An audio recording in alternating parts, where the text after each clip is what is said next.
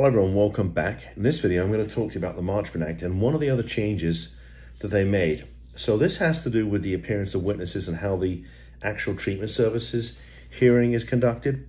So in the past, if we had a witness who was out of state, and you know that we work with a lot of mums and dads who are actually out of state. In fact, we've had a number of international clients. We had one from Italy and Panama, and we actually had another call from Italy just about 2 or 3 weeks ago.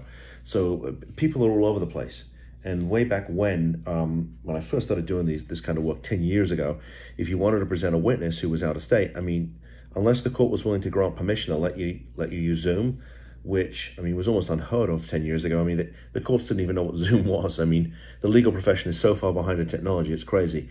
But you'd have to get a motion, the other side would have to agree, and if not, you'd have to get your witness to fly in. I mean, I once had a mother fly in. She was in the state of Washington. She flew in. When the daughter saw that she was, that she was there and was going to testify against her, she agreed to go to treatment. It was a 5-minute hearing, and she flew all the way. Now, obviously, if she hadn't have flown and come into town, then the case would have been lost and the daughter wouldn't have gone to treatment. But the point is that, sometimes it's an inconvenience. The new statute really does fix that, and I'm really excited about that.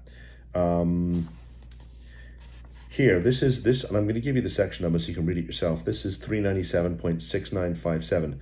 This is the 2024 version of the Marchman Act. Remember, there was a lot of changes. It says, and this is what it says. This is in subparagraph 1A. Witnesses may remotely attend and, as appropriate, testify at the hearing under oath via audio, video, telecommunications technology. It's beautiful, right? It means if a witness wants to, they can appear via Zoom. Not the lawyers, although I will tell you there are times when I've appeared at hearings via Zoom, but the witnesses. This is fantastic, okay? I don't have to even file a motion. I can just have the witness log on to Zoom. The judges, the general magistrates, they all have a Zoom link. It's on their website. So you can just, we collect it unless the judge or general magistrate gives us another address. But this is great. This allows us to present witnesses from just about anywhere. And as long as they have a picture ID so that the judge can verify who they are and swear them in, now they can appear. So this is a beautiful thing.